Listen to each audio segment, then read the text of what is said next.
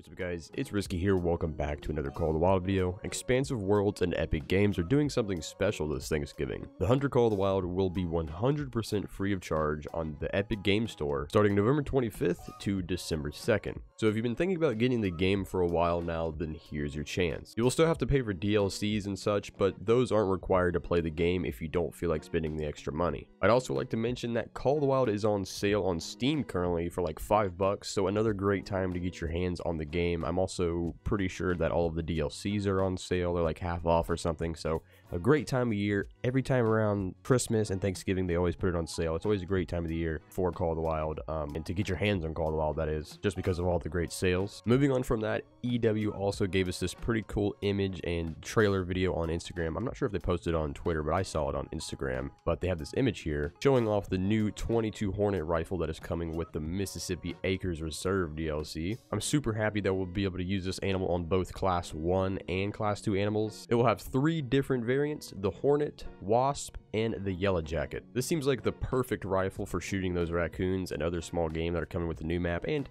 you know, the animals on our other maps as well. But I'm really excited to pop some of those raccoons, man. Like, I swear, if we can see those things climbing up into a trash can and I can shoot one and it just flop inside of the trash can and the lid close on them, that'd be hilarious, right? Okay, that's probably not gonna happen, but we can dream.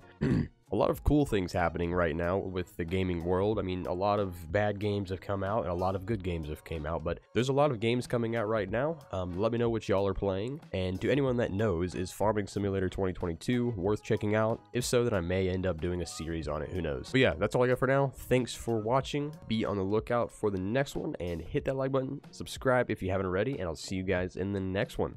Later.